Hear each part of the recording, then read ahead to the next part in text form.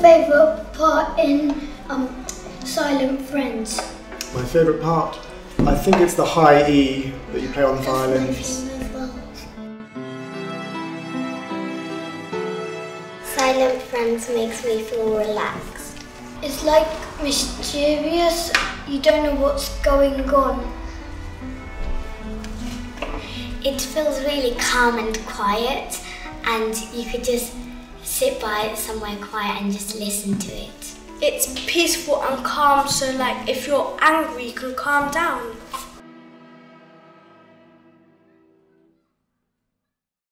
What's the best thing about being a composer? I think the best thing about being a composer is watching other people play your pieces, especially if they like it. That's a really nice feeling to see that.